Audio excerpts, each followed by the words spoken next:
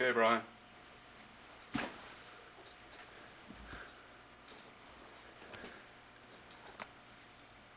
Okay, this is the first lecture in a series of lectures which are intended to give you some background on using the SEM. This will be accompanied by a series of labs. I believe there will probably be 5, plus however many it takes you to become qualified to run it on your own. Those are practice sessions. So we've got a combination of both these lectures on the theory of the operation and the laboratory lectures, which are on the practical operation. My name is Eric Kvam. My office is in 2323 Armstrong. It's usually good to try to contact me, although if I'm in my office, that means I'm available, and I'm usually in my office. But if you need email contact, kvam@purdue.edu.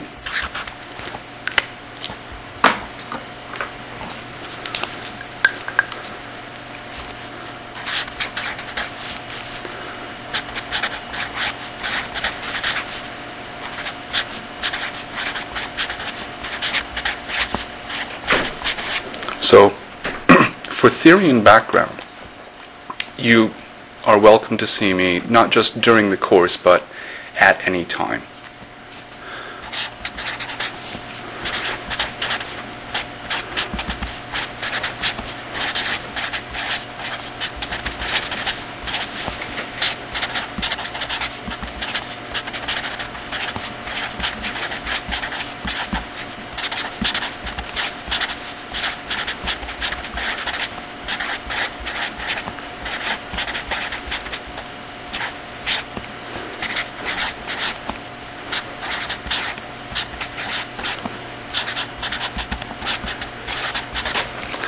I am not totally aware of all of the specific buttons and knobs and operations of all the SEMs on campus, but there is always a lab technician available to do that until you get your pilot's license, as it were. And that's what this course is to do, is to give you that. Until you get that, you will not be able to have access to the microscope unless a lab technician or teaching assistant who's fully familiar with those controls is available anyway. So it will be easier to go to a lab technician, a staff scientist, or whatever, than it will be to find me in any case. And they can give you an answer, even though I likely can't. So if you're trying to figure out how something works in a more generic sense, I will always be happy to talk to you. If you want a specific thing, then you'll need to talk to the lab tech.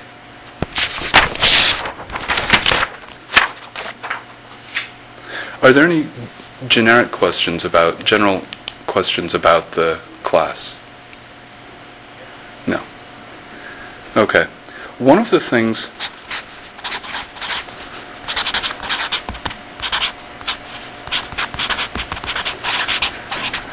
that we have to be aware of in terms of the background, in terms of what we're thinking about, are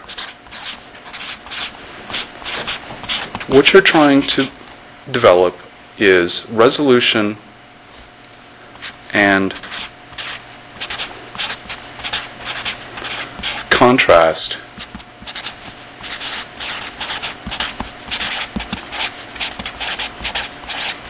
in your pictures. You need enough resolution and enough contrast to be able to see what it is that you want to see. So in the practical part, you're going to learn about things like focusing and stigmation and so on. I'll talk about those generically here.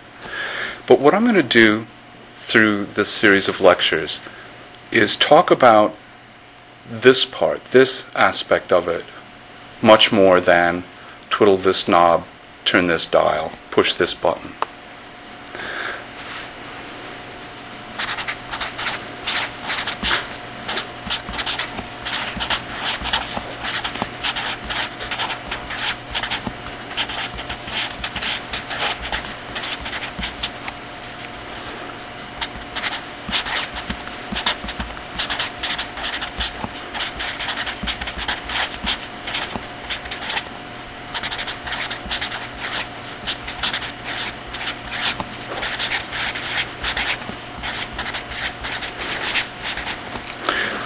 Part of the reason I won't talk about those individual things is that I want you to understand what you're doing and why.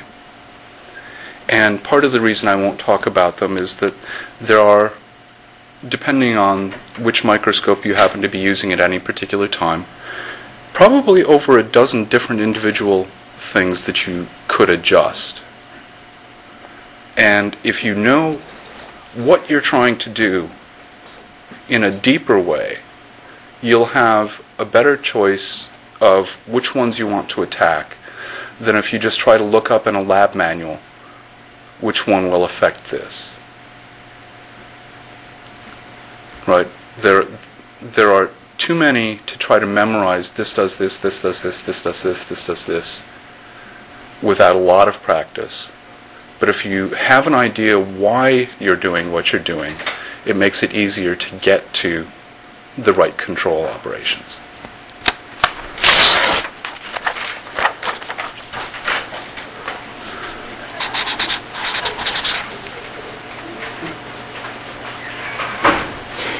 Sit down.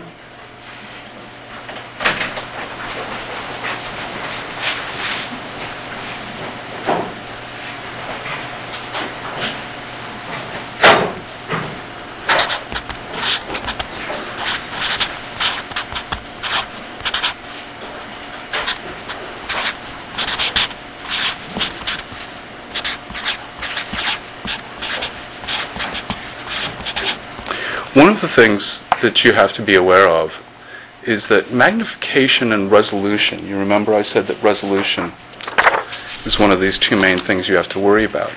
Magnification is not resolution.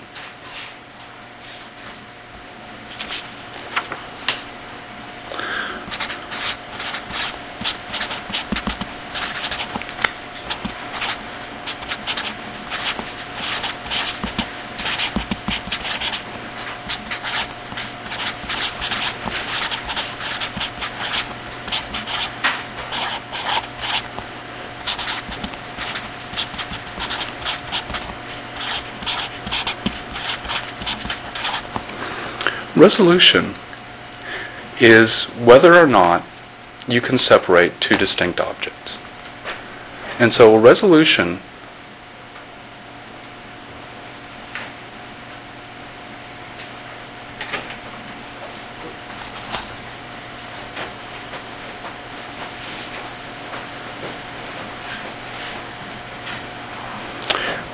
is going to be a distance. Right? Resolution is going to be a distance. It's how far apart two things have to be for you to be able to see them separately. And I hope, yeah, that works, that this will be a good example of resolution and contrast. How many of you can resolve both pairs of objects? How many of you can resolve both pairs of objects? Most of you probably can't see those two because they have a problem with contrast. If you look very carefully, you can probably see that they're there. But with poor contrast, you can't resolve them. They're the same spacing, maybe slightly farther apart than those two objects. Now, I haven't done it in this case, but one of the things that I could have done as part of this demonstration is to make one of those small lines actually be a pair of lines. Some of you have seen this before. Right? If one of those lines was a pair of lines, very, very tightly spaced, you wouldn't know that it was a pair of lines for a couple of reasons. One is that you can't see something that close together. The other is that the camera might not be able to pick them up. Right? So, with the SEM, we have something funny going on that we don't in conventional microscopy.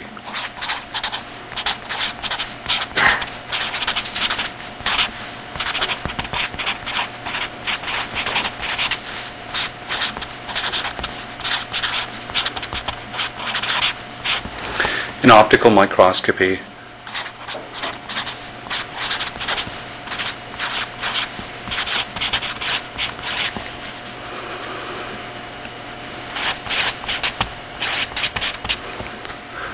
you can see the entire object all at once.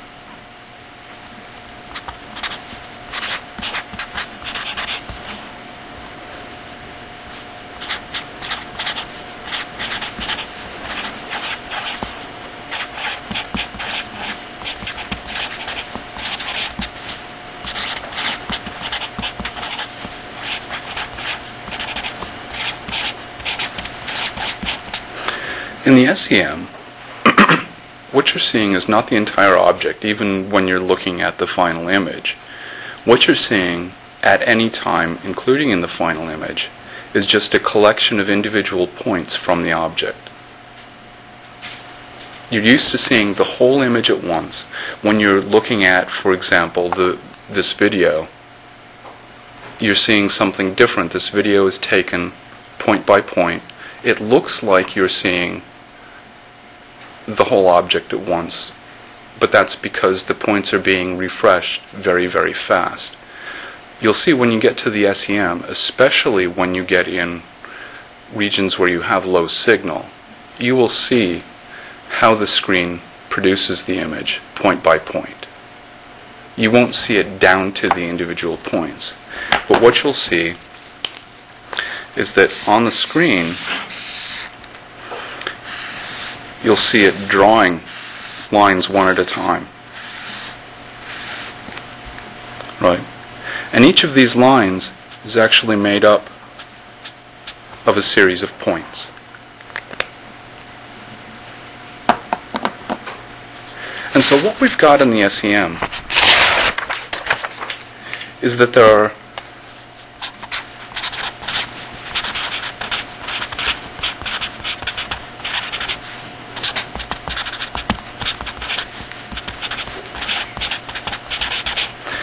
two different resolution limits in the SEM.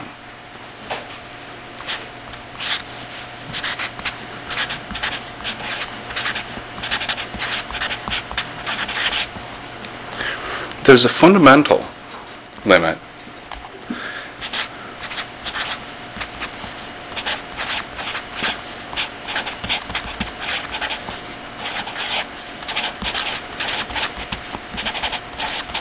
and I'll call this RSP for the resolution at the specimen itself.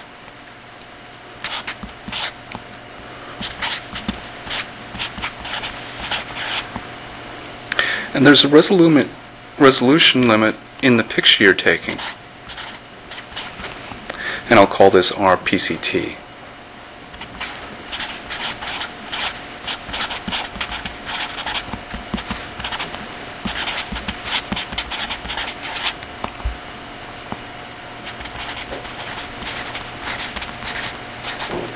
See, I keep getting closer and closer to the right edge of the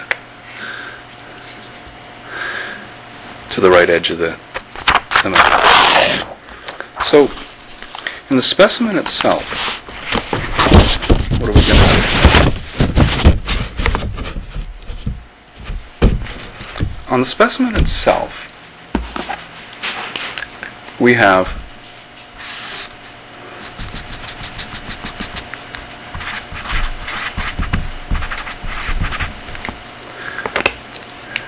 an electron beam coming down. People like to make electrons green, so I'll make these green.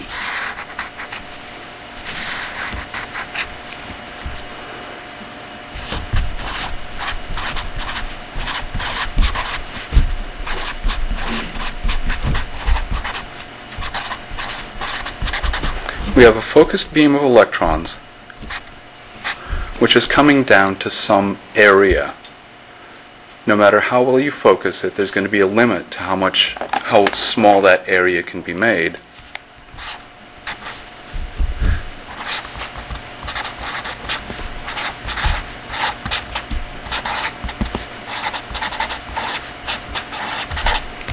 And so there's going to be a final spot diameter.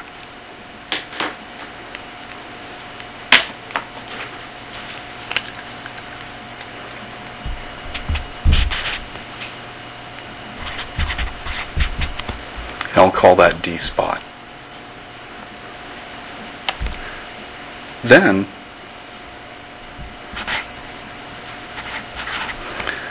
the fundamental limit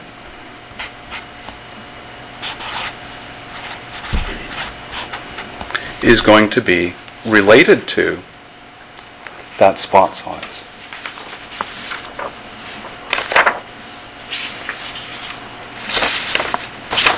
How is it going to be related? Think about it for just a second. Let's go back to this for a second. You need to be able to separate two objects, right? So, if I have a specimen here with an object here and an object here,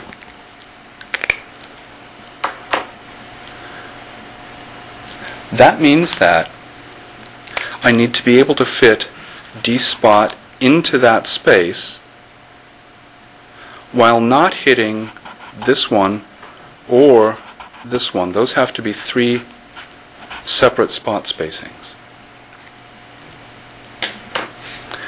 That means in here I have to have a factor of 2. Right? To be able to see them separately, I need to be able to fit the spot in between them without catching either of them. So as small as you can make your spot, twice that is going to be your fundamental resolution limit.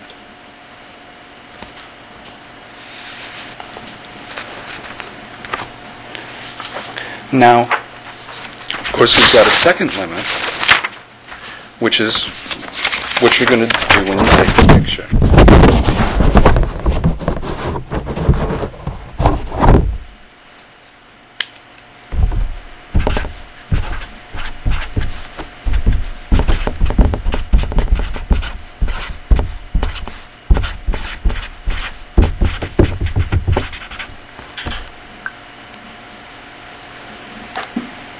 So the resolution in the picture depends upon the fact that we're taking the image as a collection of points, right? We've got this. Let me resketch that.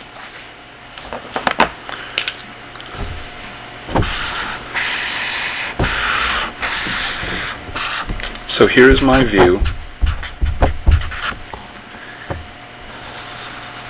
And I've got lines that are going across like this.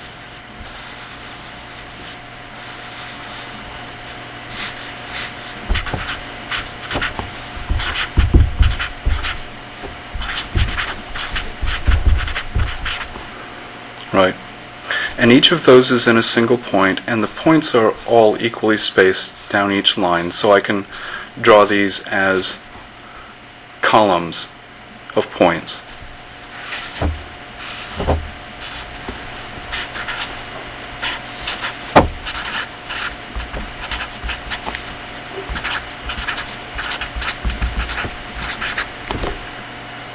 And if I just, to give it a name, I'll call it the point spacing.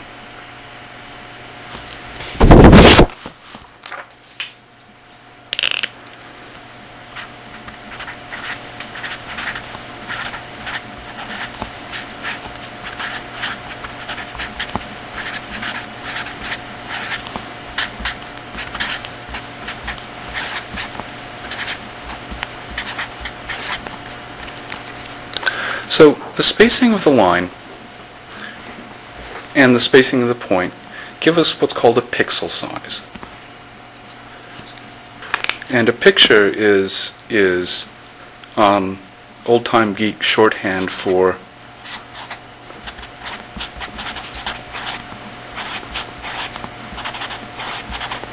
a picture element.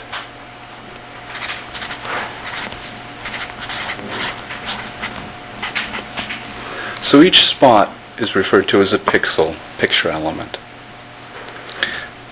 Now, if we go back to the resolution limit problem,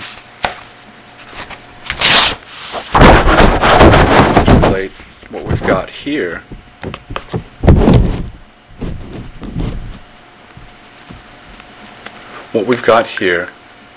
to the resolution in a picture. And again, if I have an object there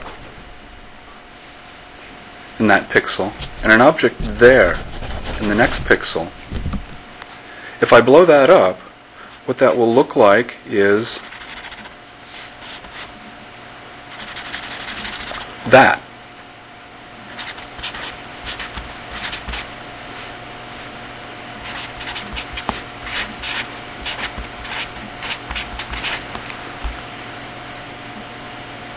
Right? If I have, let me go a little bit further down, another pixel there,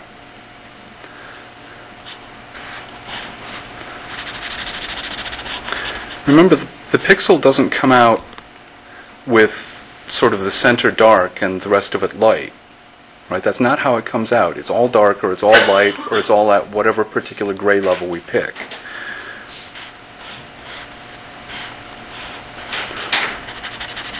The pixel can't be subdivided into light and dark.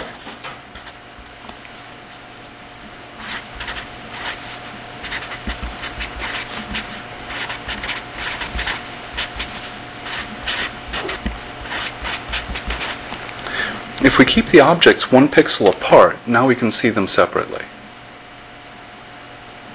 So we're in the same sort of situation as we were in putting the beam down onto the surface.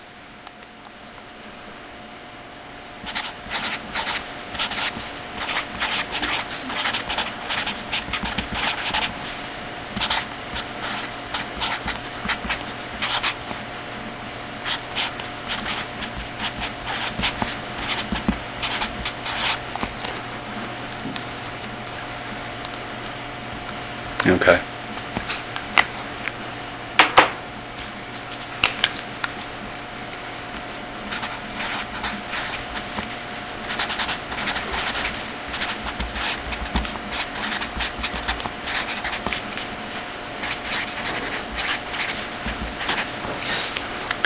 And here, of course, magnification comes in.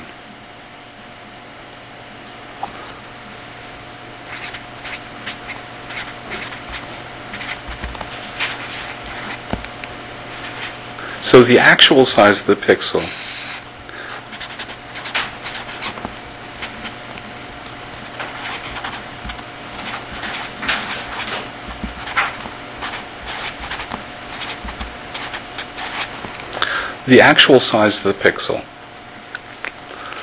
is not, of course, your resolution. The actual size, the actual resolution depends on what the pixel spacing at the specimen was.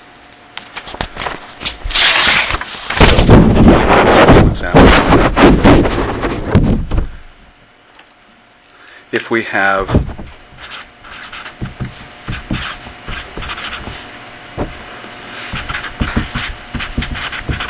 a picture that's 10 centimeters across,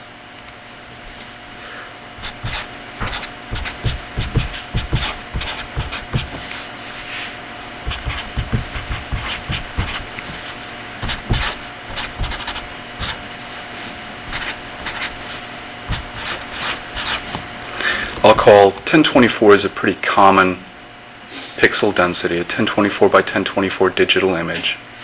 Many of you have done that. How many of you have done? How many of you know the number of pixels across an object in at least one case? Not too many people practice this yet. Okay. You'll get to know this one. So let's suppose that we take it as a 1 megapixel image. Right, that's what this is. That's 10 to the minus 2 meters over 1,000.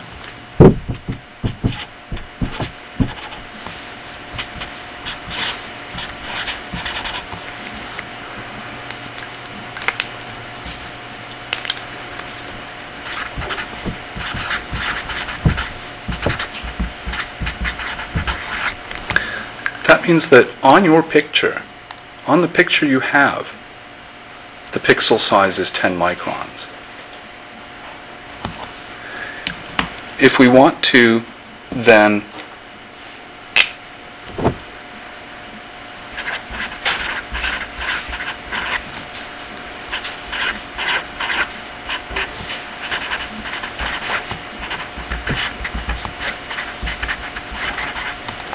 Suppose that we took the picture at a 1000x magnification. Right, now we have to go one more step. We can say that in the picture we have a resolution of, what's the resolution? 20 microns. Right, 2 pixels. If we're working at a 1000x magnification,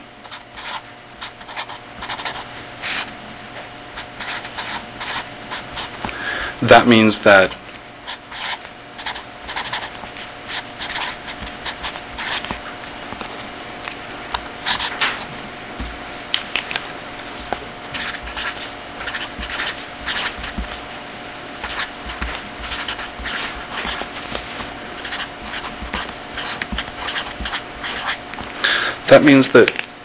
as the electron beam was sitting on the specimen surface,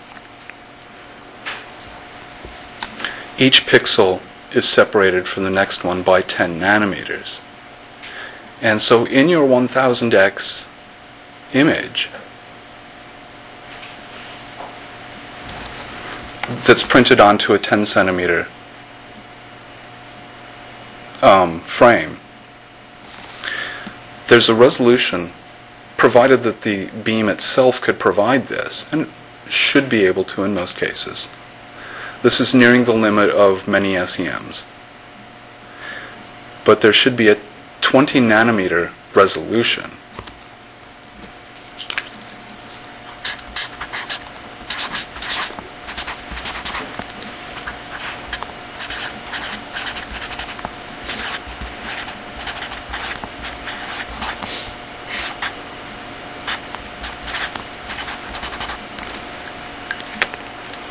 Should have a 20 nanometer resolution in that image.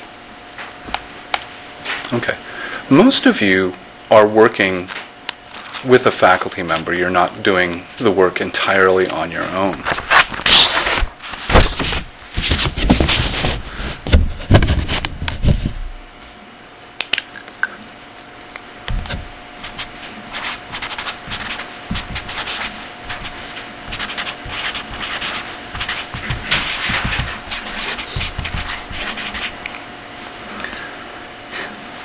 There's something that's called empty magnification.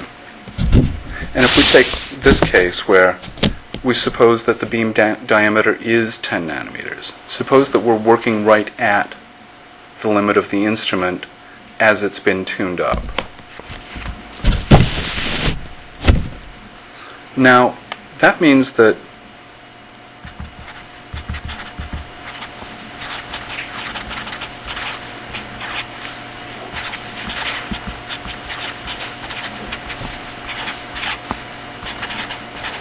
here, in this example, we've got 2 pixels that are 20 microns apart. How many of you think you can see 20 microns apart?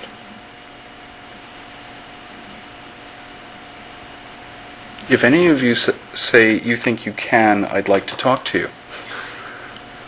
Seriously.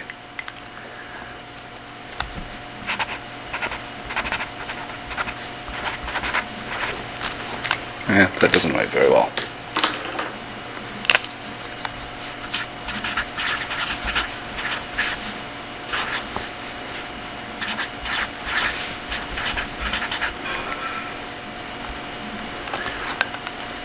Your eye can probably resolve about 200 microns at the limit. That's about, 0.2 millimeters.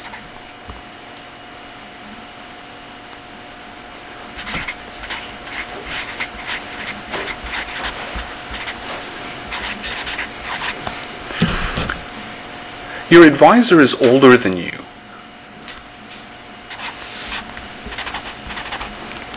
And so if you want to show them the image, you may have to make some adjustments.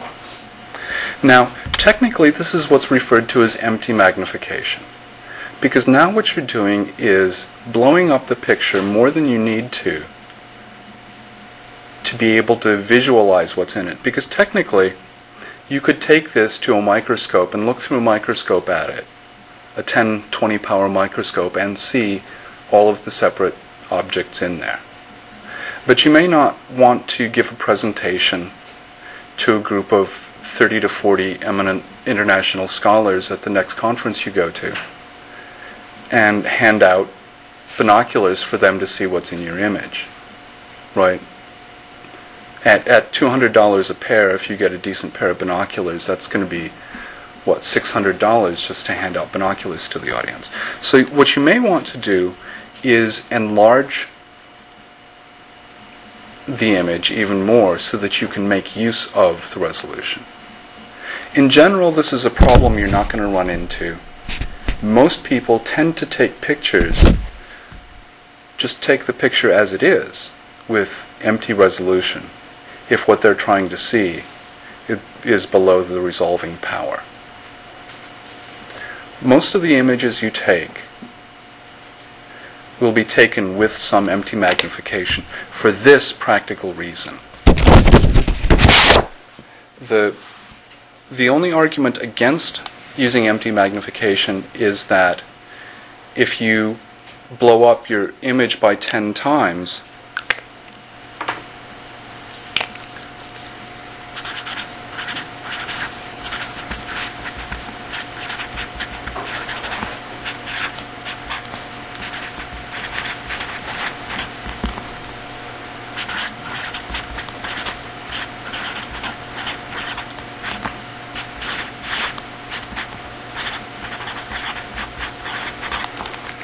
if you blow up your image by 10 times, if you take it at 10,000x instead of 1,000x, you're looking at 1% of the area that you were looking at before, right? You've thrown away 99% of the information you had. But if you know exactly which object it is you want to look at and you're not interested in the other ones, then you're not wasting the information you want. Going up in magnification needlessly is throwing away a lot of information.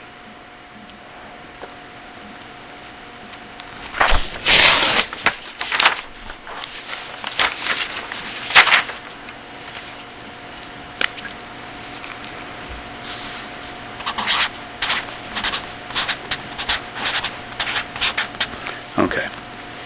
Let me switch topics a little bit now, and we'll talk about contrast.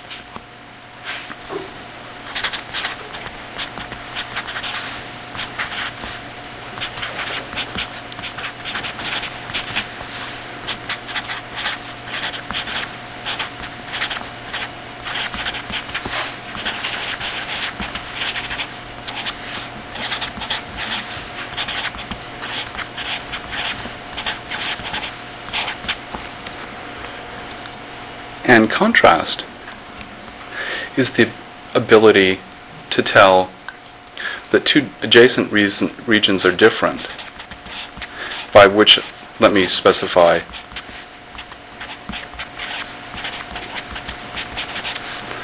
that what I'm talking about is that they have a different intensity. Now, this could be the intensity in the image, it could be the intensity in some other type of signal. It doesn't have to be the signal that you're using to image with. This could be anything.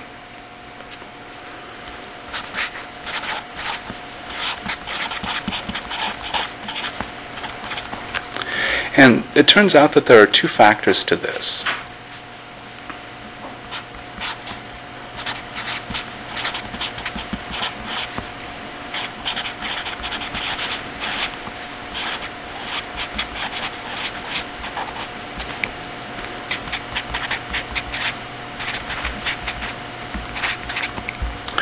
One is the relative change between the intensities of those two regions.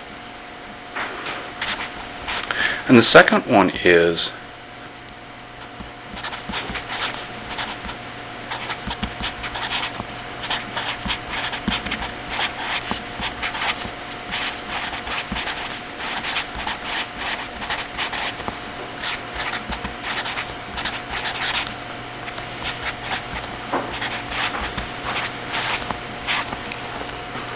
the second one is the intensity relative to the background fluctuations, what we commonly refer to as signal to noise.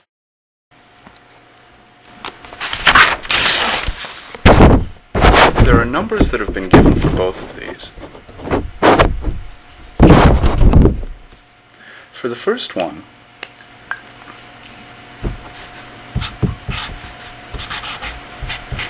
it's found that people can discriminate pretty well if the relative change in intensity is greater than about 5%. Right. So if you want to sit here and try to figure out whether I mean the intensity of the lower intensity one or the intensity of the higher intensity one, remember that I'm talking about 5%, so it really doesn't matter.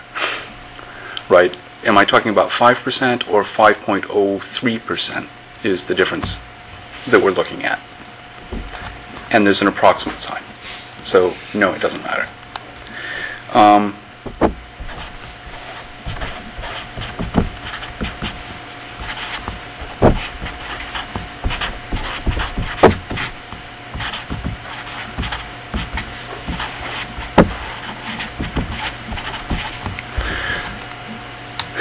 You can run into this problem in dark regions, in gray regions, in very light regions.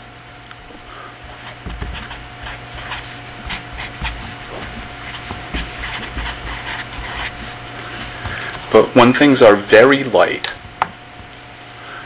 the difference in intensity, if we say that the intensity scales from 0 to 1, a difference intensity of 0.01 at a total intensity of 0.9, right,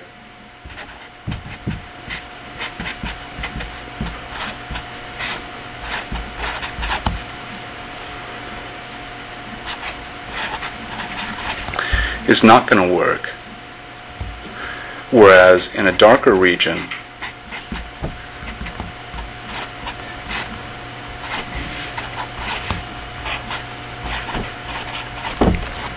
the same absolute difference in intensity will work.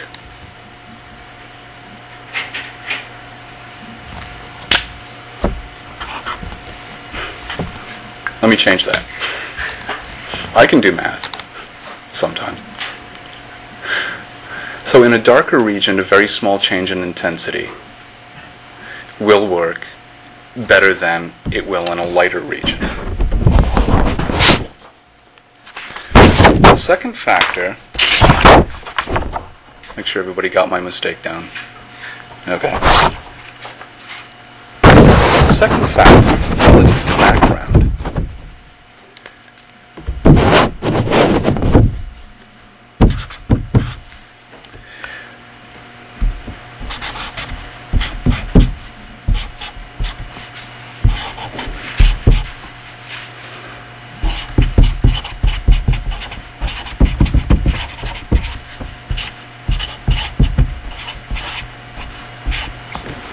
It's found that people can discriminate reliably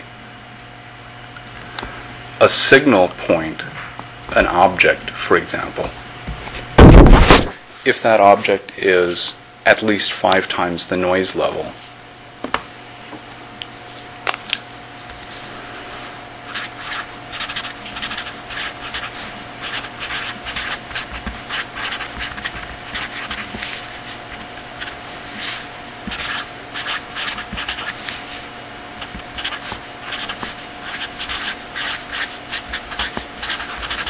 Some of you may have run into this before. So for example, if you're looking for a very weak X-ray diffraction peak or a very weak chemical signal out of, it could be just about anything. IR, FTIR, it could be EDS, it could be NMR, whatever. This is something you may have run into before where you're trying to figure out, is that a peak or is that not a peak? And we can usually rely on it. The standard rule is if the change in intensity is 5 times the background. And of course,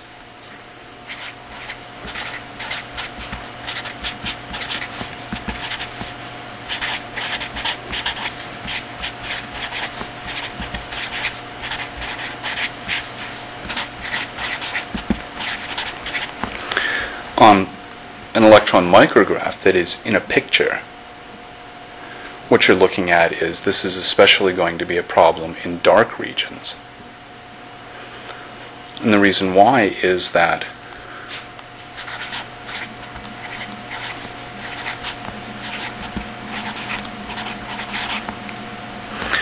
even if we have both noise and signal,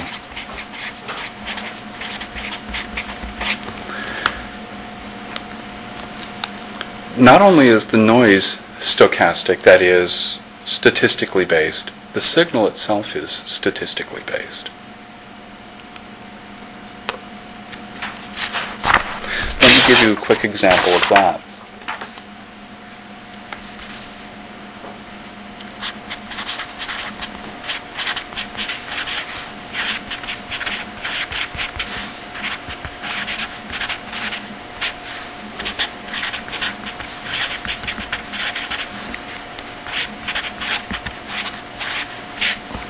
We know that if we're getting just signal and no noise signal, if all we're getting is true signal, we'll still have noise.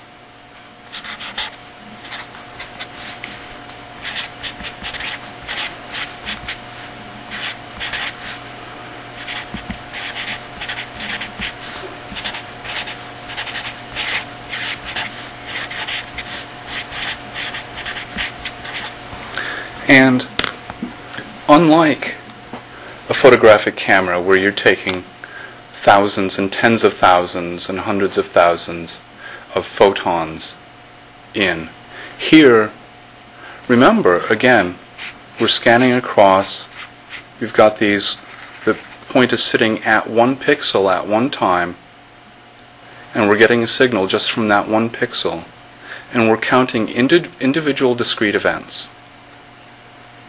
And so N0 might be a number of typically electrons, perhaps X-rays. If you have the right type of detector in there, it could be photons if you're doing something called cathodoluminescence. No, we don't have one of those yet. But you're counting discrete events. And so it's an actual number.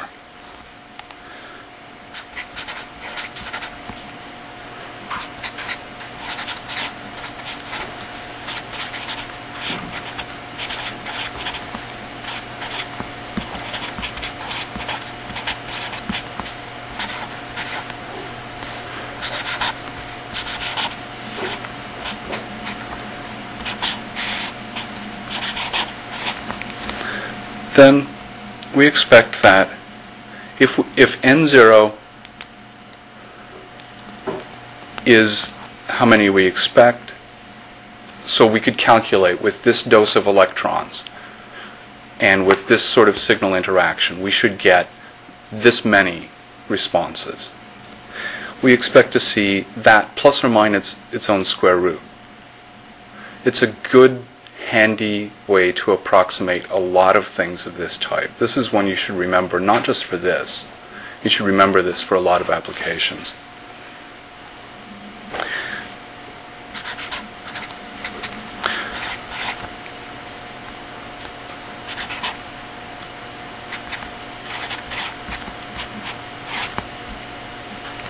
So if N0 is small, if N0 is only 100,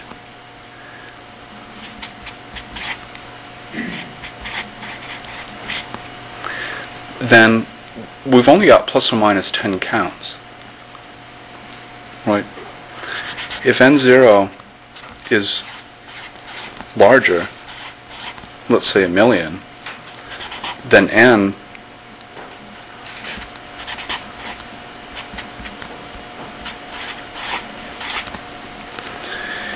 is going to be plus or minus 1,000 counts.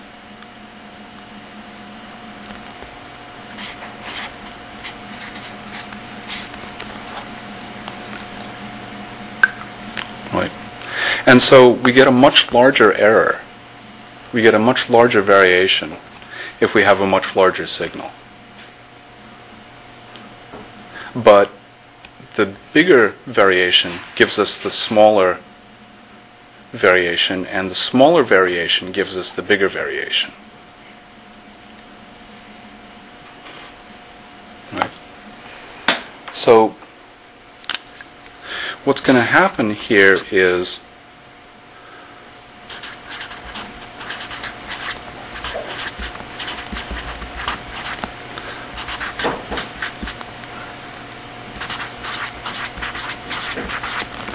if we have this situation, we're going to mean, that is, where it's dark.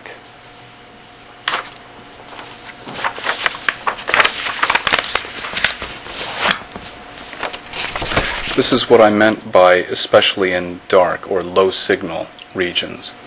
Where we have less signal, we need a much larger variation above the normal. Need a much larger change to be able to see it, because we don't get much contrast. We can't pull the contrast out of the noise.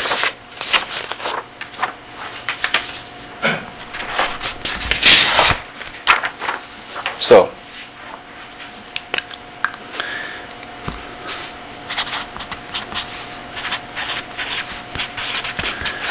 I'm going to make one summary statement about contrast and then one summary statement about the two topics for today.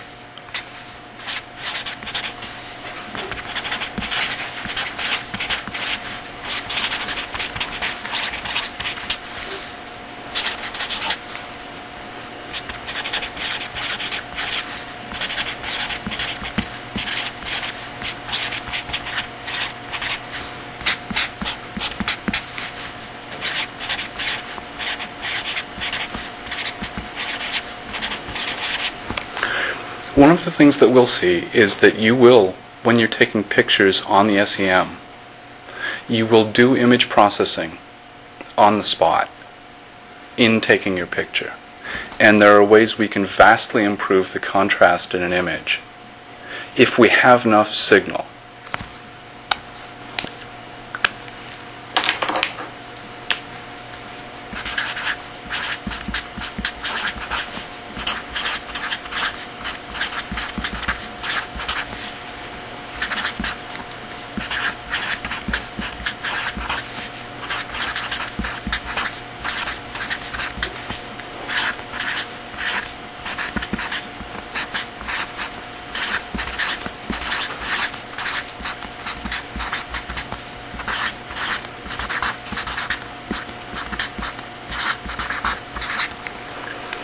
You have to do some degree of design when you're using the instrument. You have to do an optimization. You have to decide how good is the resolution I need, how good is the contrast that I need. Because usually if you improve the resolution, you make the contrast worse. If you improve the contrast, you make the resolution worse. And that's because resolution and signal strength usually go in opposite direction. Contrast is all about signal strength. Okay? We'll leave it there for today.